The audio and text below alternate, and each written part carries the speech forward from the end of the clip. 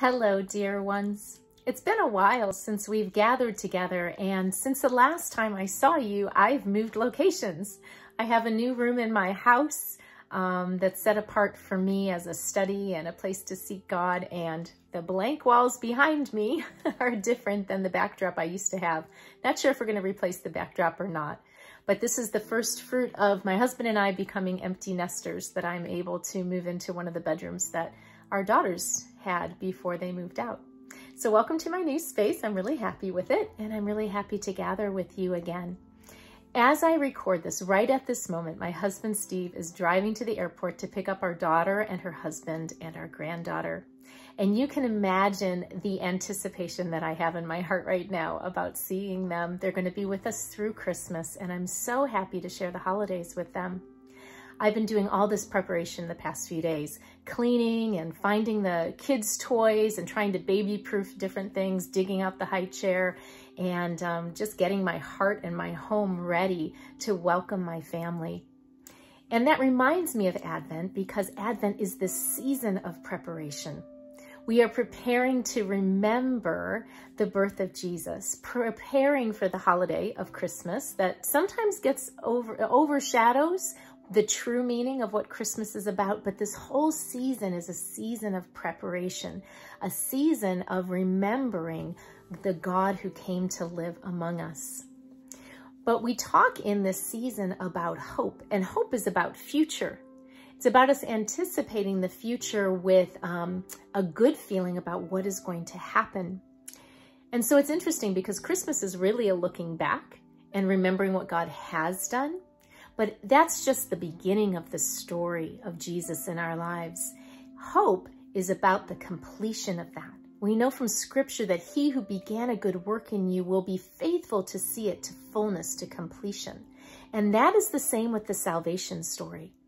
As much as we celebrate this beautiful little baby, Jesus, God who became flesh and came as a child, as an infant, we also need to remember the end of the story. What was that all for? What was that all about?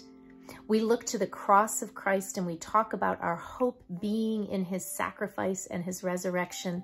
And even beyond the cross, beyond all of what was accomplished, we are going to live through the cross to the fullness of completion.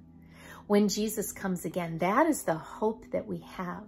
That all of this that we're experiencing right now, all the struggle, all the trial, all the division, all the loneliness, all the hatred, all the anger, all of that will be washed away because of the accomplishment of Christ, because of that baby fulfilling his full destiny for all of creation, for all of time. That is the hope that is within us, and that is the hope that we want to carry through the Christmas season. Let us not just stop at the manger, and let us not even just stop at the cross, but let us, with Holy Spirit, journey through all of time, through fullness of history, to the final jubilee, the final triumphant entry of our Lord returning, and all of this being culminated in our God who loves us so much. I want to finish with Romans 15, verse 13, one of my favorite verses in Scripture.